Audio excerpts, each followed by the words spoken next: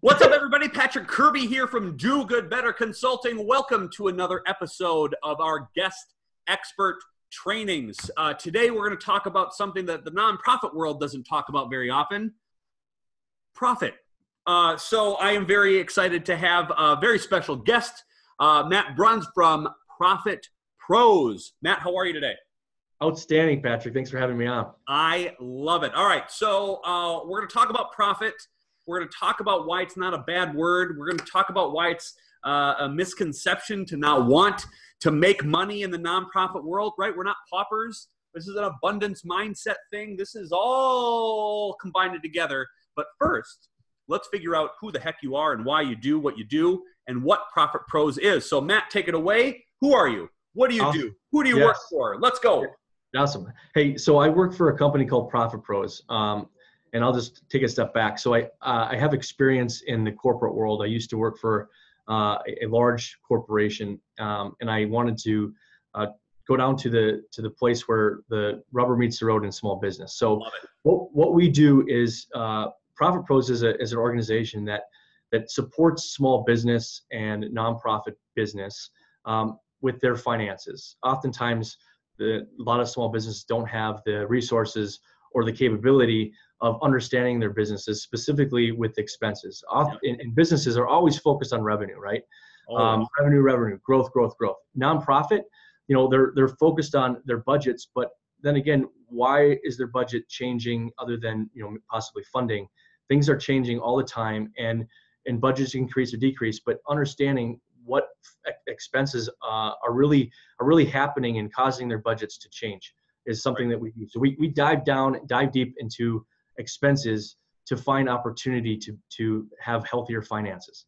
And I think that's the other thing too. Like, everybody has an expense line, everybody's got a revenue line, and everybody is so worried about what the next year's going to bring and what their budget's going to look like. And so really, I love the idea of a company coming in and saying, listen, here's a bunch of stuff you might be wasting money on. Here's a bunch of stuff you probably haven't looked at very often. And this money you're going to save, that doesn't require you to cut a budget or anything or cut anything, can be invested back into programming and services that the nonprofit has, right?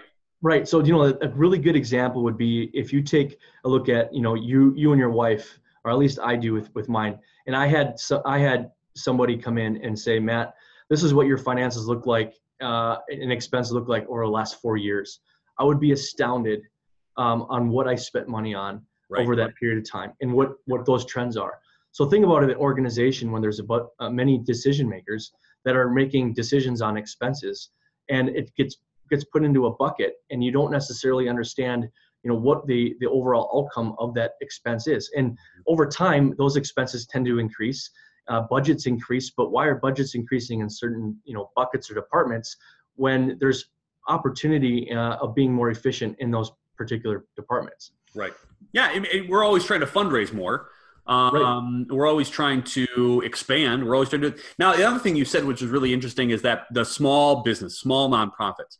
This is where I think talking about profit and expenses and some of these line items that maybe we don't talk about a lot is super important, because there's not a CFO, right? There's not a funding committee that's on the board that's leaning on a bunch of different, that's not existent in small, medium-sized nonprofits. And so to start thinking about this in a different way, to find opportunities for you to spend more in places that are more impactful.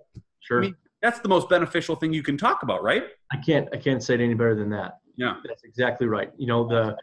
The expenses are something that when you talk about budgets specifically, you're always thinking. I think that budgets are like revenue, right? You're always thinking about getting more fundraising, higher fundraising to do more of your mission. Well, what if you maintain that same fundraising and you look at your expenses and you're able to make those expenses turn into something more impactful? That's exactly what you just said. But I think that there's a parallel between higher fundraising and higher revenue, and that doesn't always mean success. No, it doesn't. I think that's really good. And again, these conversations that we're having, like this for-profit business, talking about the nonprofit world, we have to get out of this woe is us mindset in the nonprofit world, right? We're a business. We're like a nonprofit, but we're raising money and we're spending money and we're doing, like, we don't have to pay taxes. Great, good for us. But we've got to start thinking like a business. And so I really like these guest expert trainings of people who've been in the business world to give perspective on how nonprofits can be more effective all across the board, specifically, though, the finances. So let's just say I have no idea anything about business. I have no idea about budget things. And I walk up to you in a coffee shop and you say, my name is Matt, work at Profit Pros. We help you find some opportunities there. What's an opportunity that maybe some organizations miss, or maybe the big thing that maybe people overlook when they're talking about their budget and have an opportunity to maybe find revenue that they didn't know they had before, or they're wasting money somewhere? Easy one is the amount of line items that a nonprofit has. We just did one about a week ago, and there was 191 line items for their nonprofit, which is, how do you manage that? It's so difficult to manage. And when you talk about being efficient within a nonprofit, in the parallels of a business, right? A nonprofit wants to have the best resources, have the best equipment, have the best people. Well, that takes money, and able to get those things and those valuable people, you have to be smart with your money. And when you have 191 line items that you don't necessarily know where that's going, it's very hard to get the best of the best. It's very hard to be productive. And those things are increasing. So every year we identified that there's at least 5 or 6 line items that are increasing every year.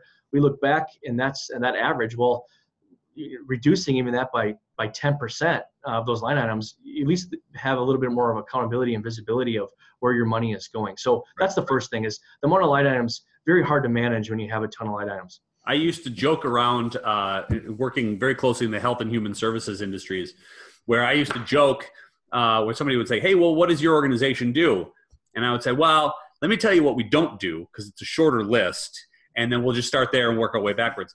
And I think that's really a big issue, because you can lose track of expenditures when you have so many things to pay attention to. And the other thing too is, we're not talking about cutting resources or people, right? Right. We're allocating, we're finding where the waste is, in order to put it where your program is and your services are. So you don't have to cut those. Right. We're sort of shifting over, like, and we're not talking about counting pencils. We're not talking about counting paper clips.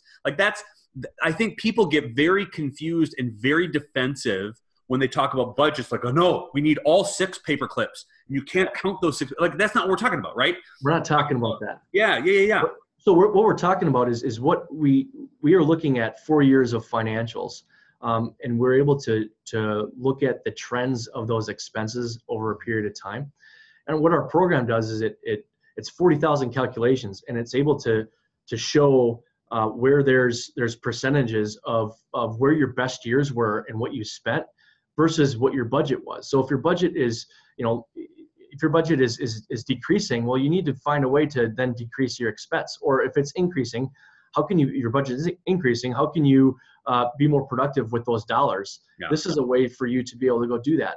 We're not talking about paper clips and pencils. We're talking about, trends over time that are not visible by the human naked eye. Yeah. A program that is very, very complex, and it's something that we have never found an organization that we have supported or serviced that has not found an opportunity of really helping out with their expenses and their finances. Specifically, on average, we find 9% of productivity per business, and of that 9%, we can put 5% back into toward their mission. So that's the best. Like, we're talking about state budget cuts across the board. You're talking like a 1, maybe even a 2% increase.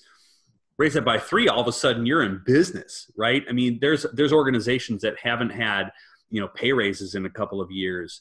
And if you can find revenue in your expense, I mean, this is why we need to concentrate on this stuff. Yeah. That's super important stuff, man. Yeah, it's great. And when you talk about when the budget started to increase, that can also affect the culture of an organization and it becomes more strained. So how do you continue to retain those people within your organizations? Right. This is a way for you to be able to do that. And and really, I want to reemphasize that you don't have to increase the funding to be able to find opportunities within your expense to put toward your mission or put toward the causes of helping your business or helping your culture. Right. Yeah.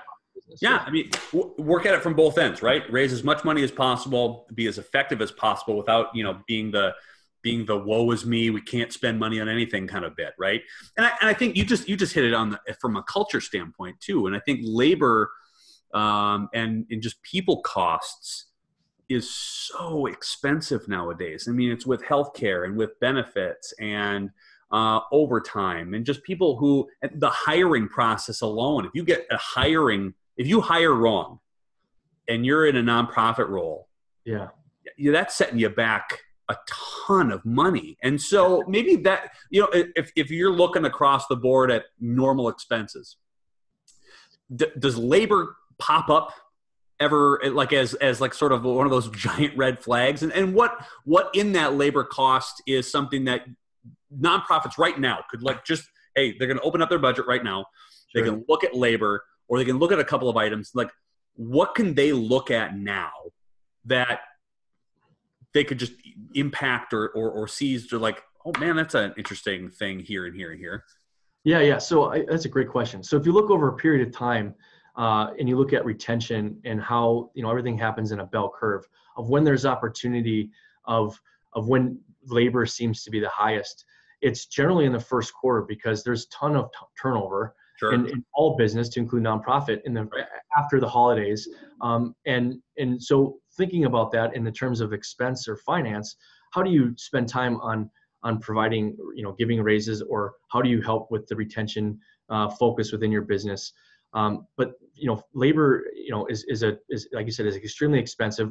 Even touching on the healthcare piece, healthcare is going up. We all know that. That's one of the huge challenges with nonprofits, especially if they're not getting, if their funding is not increasing to the same pace, which in most cases it's not.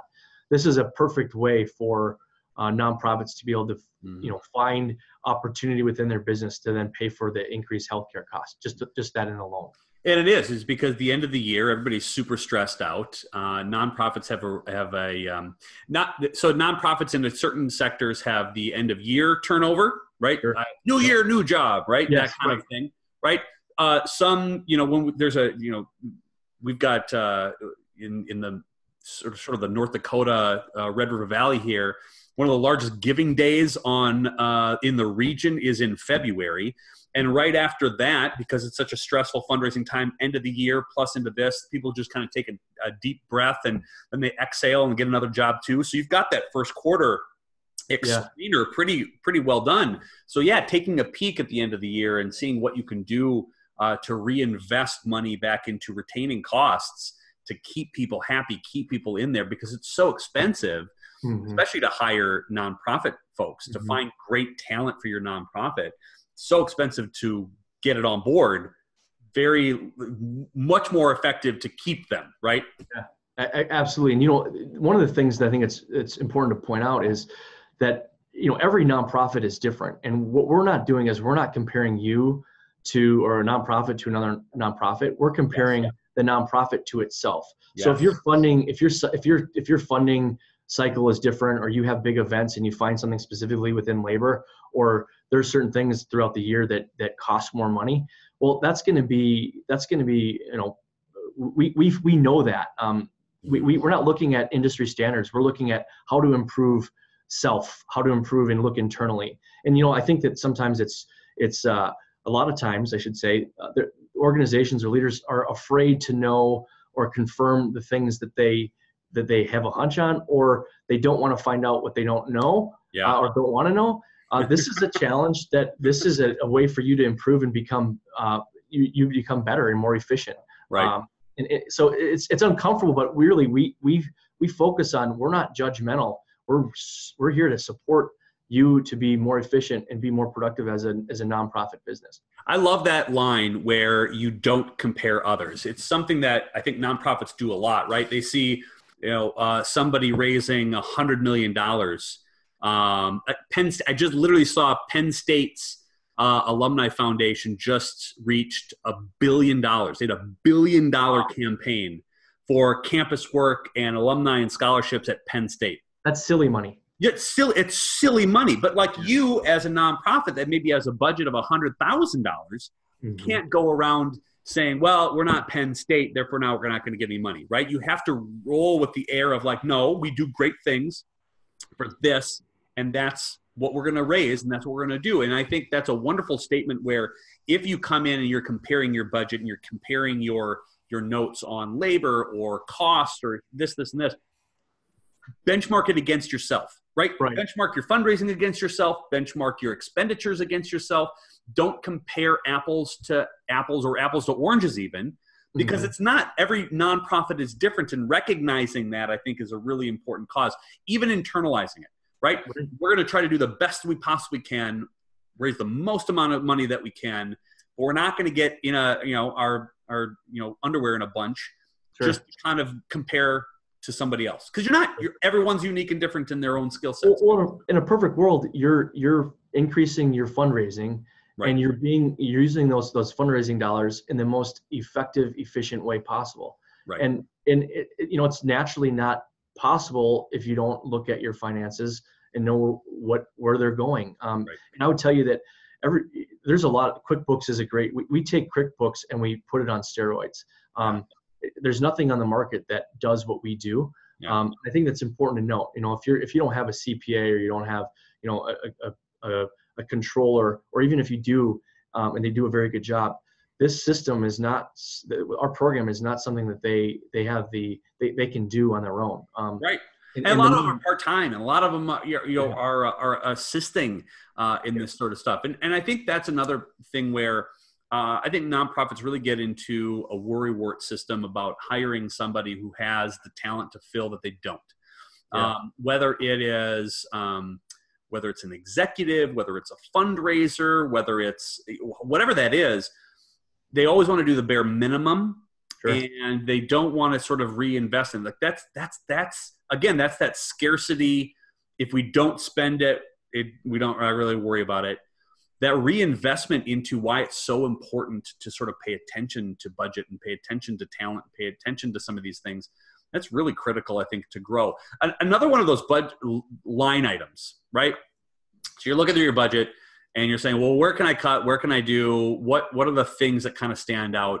I've always been fascinated, even in the budgeting process, on the idea of miscellaneous expenses. It's like the giant dumpster of everything that we can't define. It's always growing, right? You don't know where this expense goes. I even do it in my expenses for my taxes. Like, what is this under? Is this under like a business expense? I'm like, it's like miscellaneous. So right? You think about, you think it's amazing how virtually every business has this. And if you look at it over time, it starts to build, and think about those dollars that could be put back to the mission. It's absolutely, it's astounding. And it grows and it grows and it grows because it's an easy way to dump. Like it's not that you're looking for a way out as an organization. That's not what you're doing. It's just, you have so many other things to worry about. Right. And that's really what we're talking about. To concentrate on your business model and concentrate on your expenses is not, it's not to vilify yourself for dumping it into miscellaneous. You just don't have the time to do it. Right. Sure. Just screw it. It's in miscellaneous. Yeah. But it grows, right? What are some of the craziest things that you found in miscellaneous across the board? Without, of course, mentioning business and what nonprofit and what business it is. But what's the craziest thing you're finding in miscellaneous expenses that you as a nonprofit can immediately go, yeah, I should probably not I should probably not do that anymore. That's a good question. I would say it's tough to say what that is because, again, every nonprofit is different and they have a different personality. So I think that what's safe to say is that it's across the board on, whether it's a Halloween party and they spent money on costumes, which was, they spent a lot of money on costumes. And then every year, rather than reusing those costumes, they spend more money on it. This was the nonprofit loved Halloween. That was a crazy one. The other one was marketing. This is spending a ton of money on marketing without a return on an investment. There's a company nonprofit that we just did where their budget of marketing went up almost $100,000. And this is not a very big nonprofit organization. Went up $100,000 in 2 years. But their business, what they were selling and providing was decreasing by almost 10-15%. So I think it was 15%. Well, that's a negative correlation, and they need to take a look at. And this is what we did: is we took the marketing to say, hey, the ads that you're putting in, what audience are they at? And it really helped with the conversation of why are we doing this and how is this impacting our business? And that's really what our model and our program does, is it allows us to look deeper into our business and sees what the cause and effect of those things. So it's all across the board. I think the biggest is increasing a budget in a certain department and having a negative result of what the purpose of that particular that department was for. So I think it was such a wonderful example with the marketing thing. And I think we can get so crazed by if we get 7 billboards and do this and that, and then on top of that we do a printed ad and whatever. Not to say that print is dead. It's not to say that billboards don't help. They do. But if you are doing it with no plan, you're not going to figure that out unless you look at your expenses and your ROI, right? Yeah. It feels really good to walk down the street and like, hey, look at that. Yeah. Hey, look at that billboard over there. That's our nonprofit on there. It looks pretty good. It feels great. What is that doing for you? Right. What's it doing for you? And again, you don't need an audit to go and figure that out. You don't need to do. All you have to look is a couple of places along your budget line. What'd you spend? How much more did you make? Yep. And if you ask the same 10 people that you had before you ran that ad who you are as an organization, if they still can't tell you, that's an issue for me. Yeah. I think as a nonprofit. And there's a lot more effective ways to do that. And you looking at a budget and looking at your expenses and looking at your ROI can tell you a story that you can't read yourself without perspective in the third party. Right. So data turned into, through our program, it turns things into information. It takes your operations into information, which then gives you knowledge, which then helps you make decisions. Right. And that's really what we're trying to strive, is help nonprofit business and businesses to understand and have visibility of their finances so they can make better business decisions toward their cause. Right. And that's really what we're doing. And I would just, going back to the marketing thing, oftentimes a nonprofit or any business that has a marketing plan, it's not a linear. They're not just doing billboards. They're not just doing ads. They're doing many, many different things that to drive the business. Well, of those things that they're doing, let's just say 5, what if 1 or 2 of them are just not driving it? You need to either reallocate those dollars into the more effective where you're getting more bang for your buck, or you need to take a look at a different vehicle to drive that ROI. So that's what we are able to help businesses identify.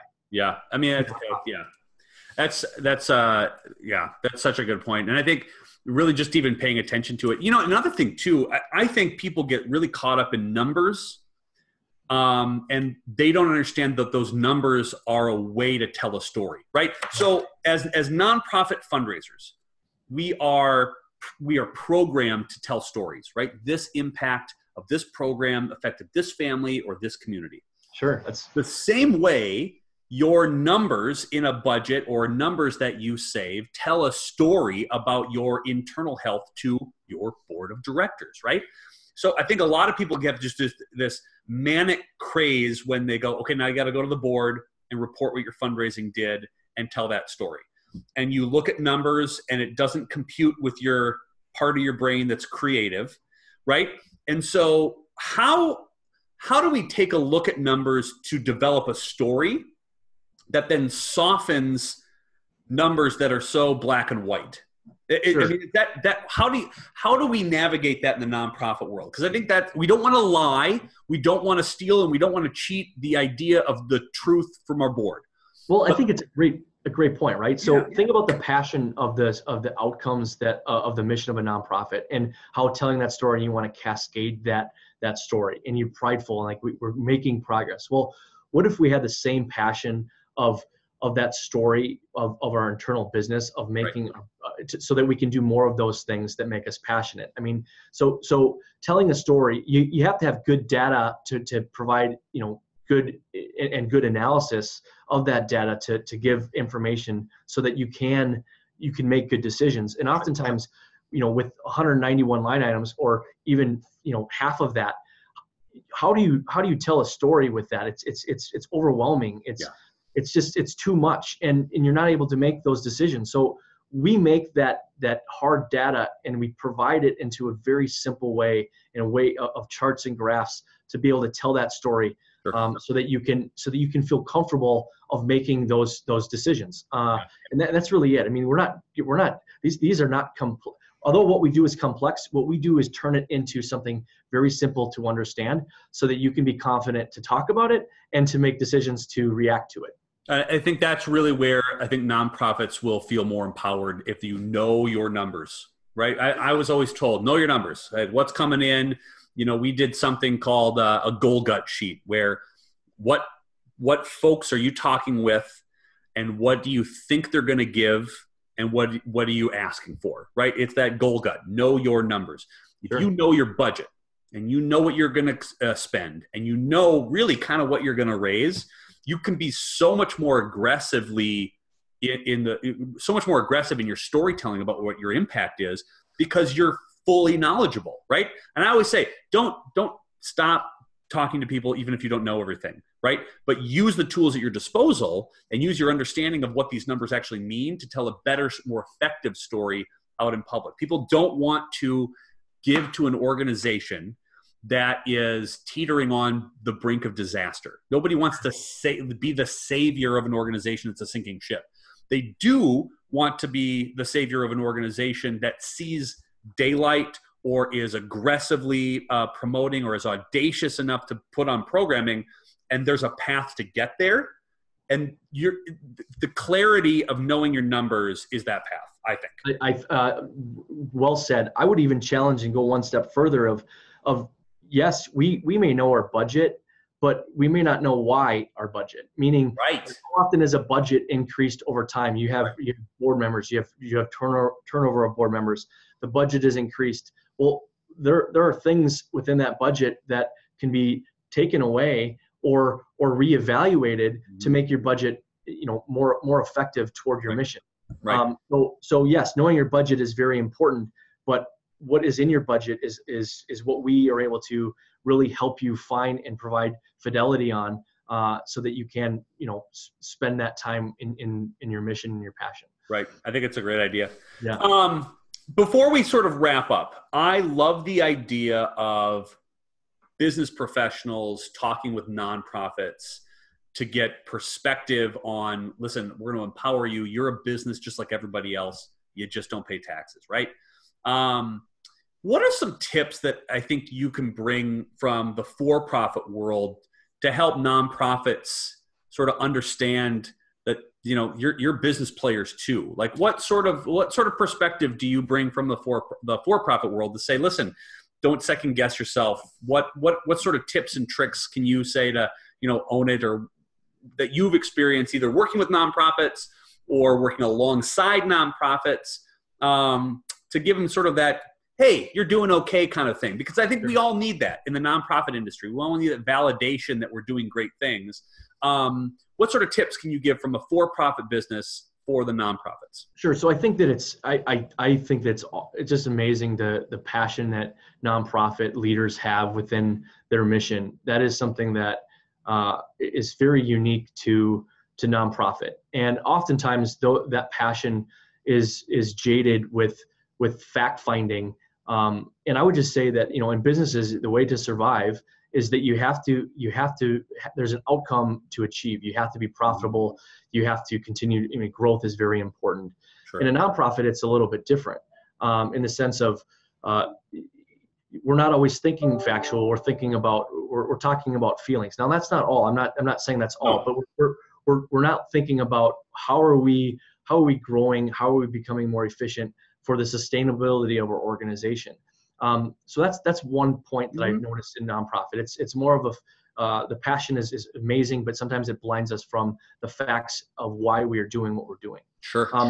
The other thing of doing good things, as far as do good better, is right. So shout out, your check's in the mail. Yeah, thanks. Awesome. So I would say that what keeps nonprofits going is if everybody had the same passion of nonprofits toward their mission that in the business world, the business world would be a better place to work. People would be aligned to the mission. I mean, there's something so unique about nonprofits that people are aligned and gathered in that community, and that is so much fun to see. And that's why I love working with nonprofits. I love just hearing about what their missions are, and I love to be able to help improve upon those, financially. So, the positive is keep that passion going, and let's find ways of maintaining that passion by being fiscally more efficient as we go forward. I love that. That's such a nice way to sort of close the conversation, is that, keep that fire in your belly when you are fundraising out and telling your story, and then look at the same token, like, how do we run this more effectively like a for-profit business? You have the best of both worlds, and people follow you for that because they trust your judgment. They trust that you're financially sound. And I think that's such a great perspective to have, to keep that fire alive, but do it with, kind of looking at ways to be the most effective organization you possibly can. And you're a win-win across the board. Matt, I can't thank you enough for spending some time with us today. As always with guests, how do people are listening in, they're like, wow, this guy's got some stuff and some things that I would enjoy talking about. How in the heck do they get a hold of you? Sure. Talk about Profit Pros and all things finance. Sure. So if you want more information, I encourage you to go to our website. It's www.profitpros.com. It has testimonials. It has a bunch of information of how we do our business. I think that you just find a lot of great stuff there. And then way to reach me, simply email me at mbruns, BRUNS, @profitpros.com. Outstanding. And we will, as always with our guests, drop links in the comments below so you can easily click and find, and you don't have to write a bunch of stuff down, but you can mentally get it right. Matt Bruns, M Bruns, Profit Pros. We'll link below, and we'll spread it out throughout social media. Again, if you have any questions, we'll continue the conversation in the comments.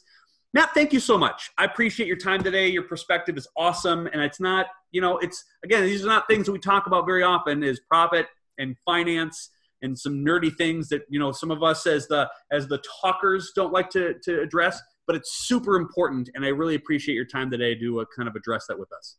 Patrick, you're the man. Appreciate the time. Love it, my friend. Again, we'll talk to you later. Look forward to the next guest expert training.